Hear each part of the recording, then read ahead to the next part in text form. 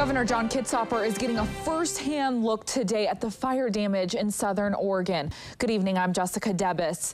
The Douglas complex is considered the highest priority wildfire in the country.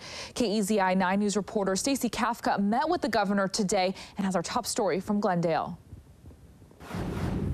The Douglas complex fire is burning more than 32,000 acres of land near Glendale. Today, Governor John Kitzhaber got a briefing on those fire conditions.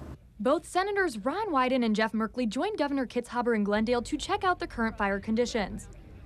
The State Fire Marshal, Oregon Department of Forestry, and other firefighting agencies stressed the importance of the interagency joint efforts they're using to fight this wildfire.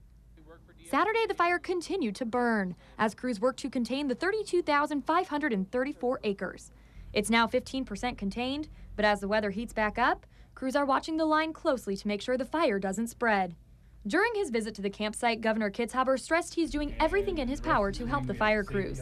We are fully deploying all the resources that we have at our disposal, state, federal, and private aviation assets.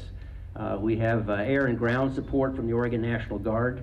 This is the #1 priority fire at the Douglas complex for federal resources. After touring the camp at Glendale High School, Senators Wyden and Merkley toured the fire from a helicopter.